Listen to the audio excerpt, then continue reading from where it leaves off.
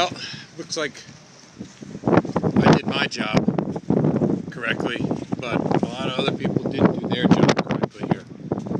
Unbelievable here.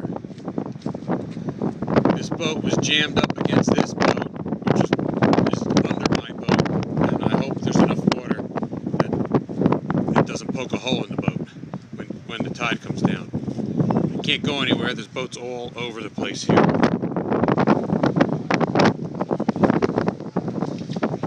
Hurricane Sandy, October 30th, aftermath.